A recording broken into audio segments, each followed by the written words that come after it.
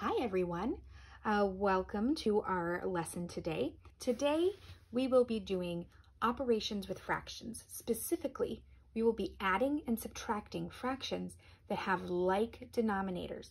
That means that the denominators will be the same. So let's go ahead and take a little look-see here. If I wanted to add 2/5 plus 2/5, if I wanted to add those together, well, we know that when we add things, we push them together. So 2/5 and 2/5 when put together gives you how many fifths altogether? 1, 2, 3, 4. That equals 4/5. So let me show you how we can write this down. So I would write it like this. 2/5 plus 2/5 equals. And when we put it together, how much did it equal? It equaled 4/5. We can also do some tracing of this. Let me show you how we can do that. Okay, so I'm going to go ahead and give this a trace. So I'm going to trace my fifths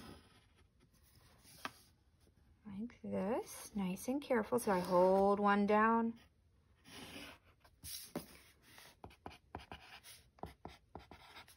So we're saying 2/5 plus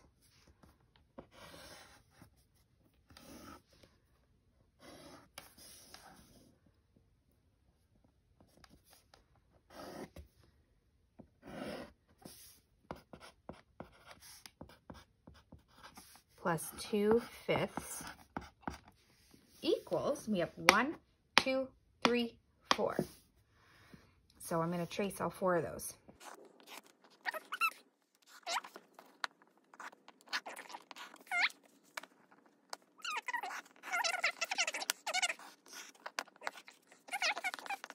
And that equaled how many again? 1, 2, 3, 4. Equals 4/5, like that.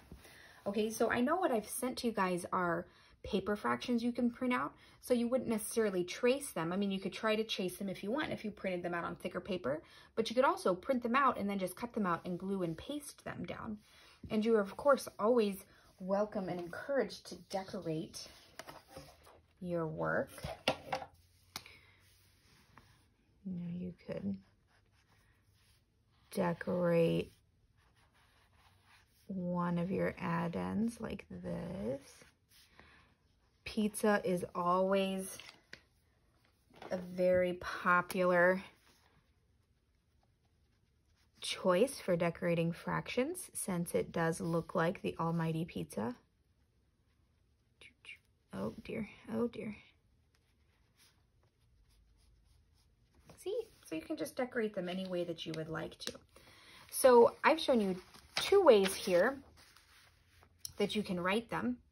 You can do some tracing, or in your case, possibly cutting and pasting, or you can just write down the numbers this way. It's really up to you, but let's do a couple more problems, all right? And I'm gonna do all of the problems in both forms, okay? So that if one makes more sense to you, or you wanna do one more than the other, you have the opportunity to see examples in both.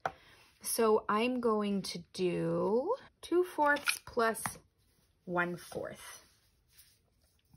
So for tracing, I'm going to trace these.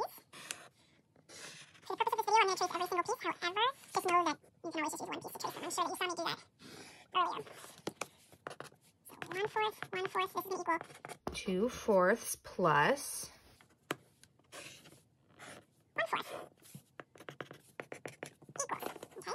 That's how we set up the problem. I'm going to write down my problem here. 2/4 plus 1/4 equals. Now remember, I'm using marker so that you guys can see it on the camera, but it is important that you are using pencil in case you make a mistake. That way you can erase it. I'm sure many of you have seen me make many mistakes on these videos, and I can't erase it because I've been using pen or Sharpie so you guys can see it. So we have both of our problems set up. Now it's time to find the answer. So we know when we add things, we push them together. So how many fourths do you see there now? 1, 2, 3. So it equals 3/4. And I'm going to trace that.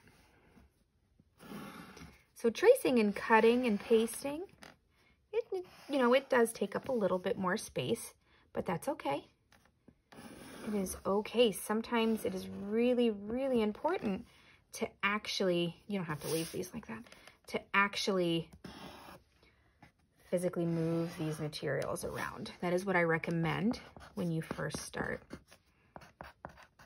Okay, and that's going to equal 3/4. So you see, I'm still practicing writing the fractions in numbers. We just also have the things that we can actually count. So this equals 3/4. Cool. Let's do one more addition problem, and then we'll move on to subtraction. This time we'll do something that's a little bit smaller. We'll do, or smaller in fraction size at least, right? 3/6 plus 2/6. So we have some tracing to do.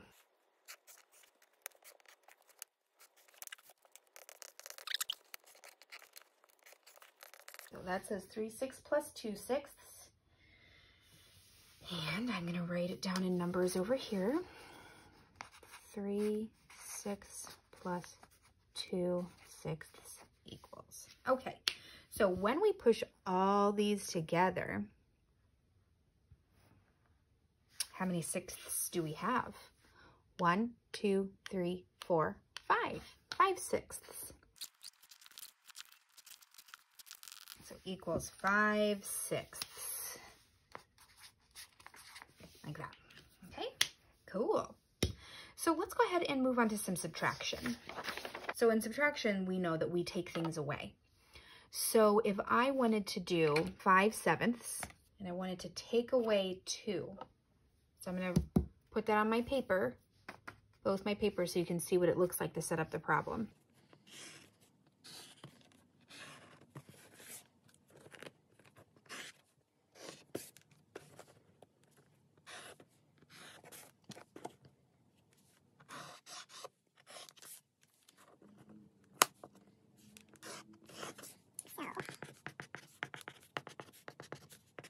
So I wanted to say 5/7 minus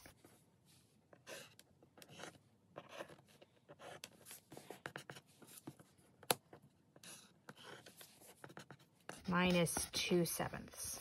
I'm going to write it down over here too.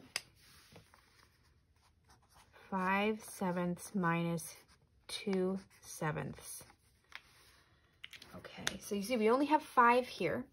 I traced the 2/7 to show what we're taking away, but you see we only have this first portion here because we're not adding these together. We're subtracting them. This problem says 5/7 minus 1/2/7, and we take that away. And what are we left with? 1, 2, 3. 3/7.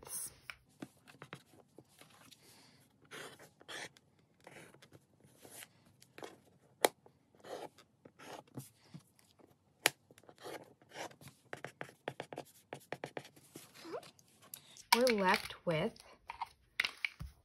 3/7. So 5/7 minus 2/7 equals 3/7. Okay, let's do another one.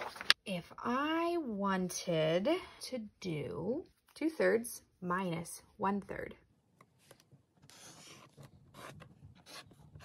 2/3 minus 1/3. 2/3 minus 1/3. Let's write it on our paper.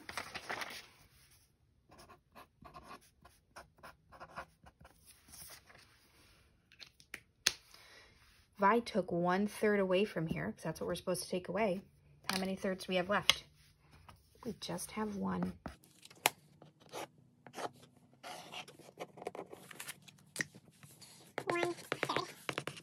So this equals 1/3. Okay? So if we looked at it, look, I kind of just made a little fraction book, didn't I? I have a couple pages. But you can make a whole fraction book of these, which is what can be really cool, and especially if you take time and decorate them, or if you print them out on different colored papers, or if you print them out on white paper and then decorate them, or if you want to try to trace them and decorate them. There's a whole bunch of different things that you can do, or you can trace them on fancy paper and cut that out and then glue it down. There's lots of different things you can do to make really cool fraction books, okay? Or if you want to just write it down like this, you can. Just make sure that if this isn't making sense to you, if this confuses you, you want to go back and cut out the material and use the material with your hands. Lots of scientific studies and evidence to show when you use your hands to manipulate things, that can really help you learn things a lot better and faster. All right, friends, we're all done with our basic operations of adding and subtracting fractions, and I will talk to you all later.